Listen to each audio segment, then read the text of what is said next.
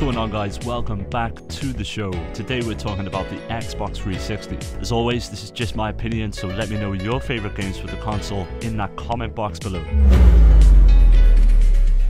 Now, every Gears of War game deserves a position on this list, but for the purpose of this video, I decided to choose the first game. Released in 2006, Epic Games have created a rich, enthralling universe that was guaranteed to draw you in, and kept you invested in what has to be one of the best stories from the last generation. Set on a fictional Earth-like planet named Sera, the story depicts a war between two factions, the Locusts and Humans, as they fight for control of the planet. What makes Gears of War so special is its gameplay that sees you darting from cover to cover as you take down enemies with a chainsaw, conveniently placed on your gun. I'm not gonna lie, as soon as I heard about that, I was sold. I mean, who doesn't want a gun with a fucking chainsaw glued to the bottom of it? As well as popularizing the now overcrowded cover-based shooter, Gears of War introduced a very cool mechanic that sees you trying to reload in a specific time. Known as active reload, it really does lend a sense of urgency to the gameplay as you try to hit the perfect reload every time for a damage boost. Lost Odyssey is a Japanese role-playing game developed by Mistwalker and Feel+.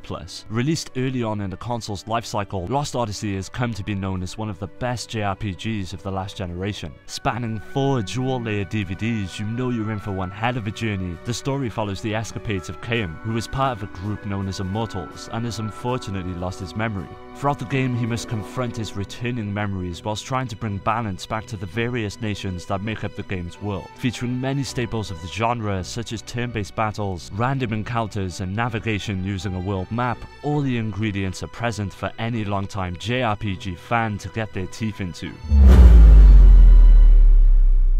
Okay, this is cheating. I know Skyrim is a multi-platform title, but if you're a console peasant like myself, the only way to play Skyrim on a console was to choose the 360 version, as the PlayStation 3 version was about as stable as a single mother on benefits. Developed by Bethesda and released in 2011, Skyrim offers the player an immensely huge gaming world that is filled to the brim with exciting tales of magic and glee.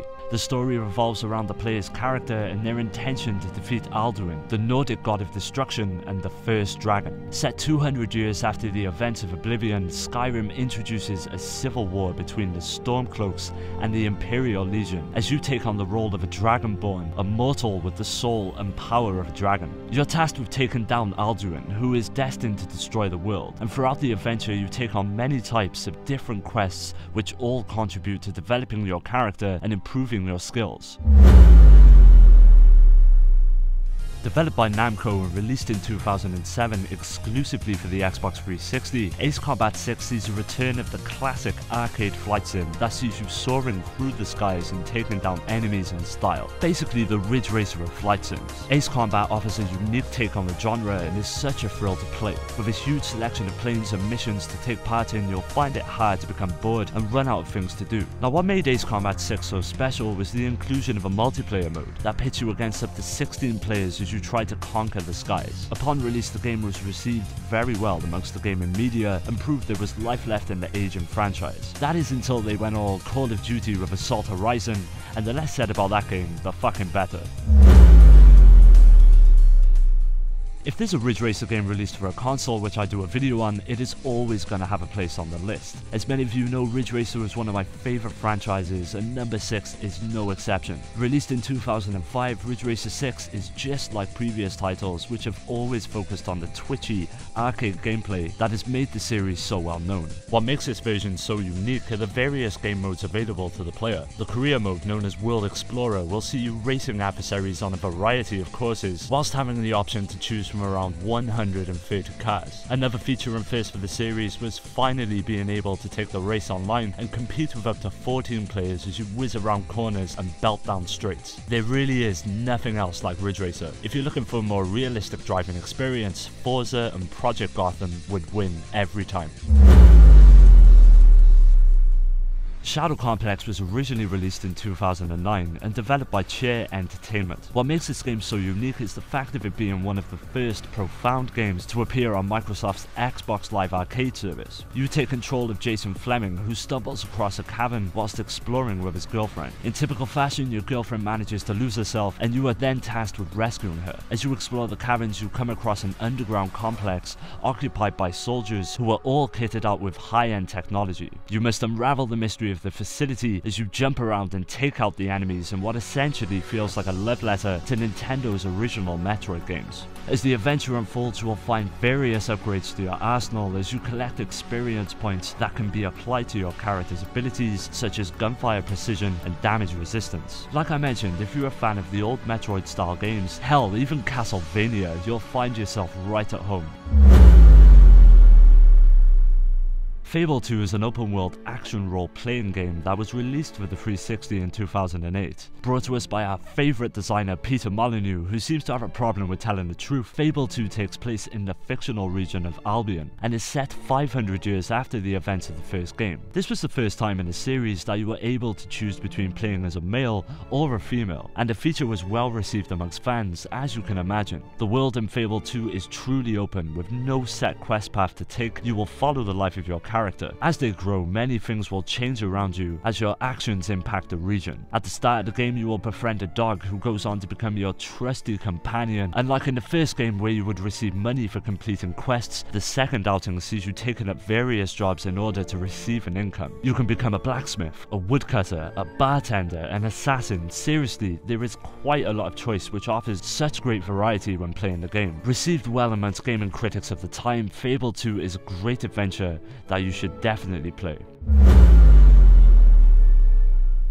Halo 2 ended with one hell of a cliffhanger, and fans were eager to find out what would happen to our favourite cybernetically enhanced super soldier, Master Chief. Released in 2007 and developed by Bungie, the third release in the series set out to do just that. Featuring new weapons, vehicles, and gameplay mechanics that were not present in the previous titles, Halo 3 felt fresh and returned to the tight first-person action that had made the series so popular. The game is not without its faults though. Many were disappointed with the game's first next-generation appearance and took issue with the game's graphics. Without natively rendering at a full HD resolution, many felt that Bungie had dropped the ball. I for one do not subscribe to the notion, as I believe there is always more to a game than the way it looks, and this is where Halo 3 excels, its gameplay. You will encounter many different enemies and turns in the plot that will keep you guessing right until the ending credits.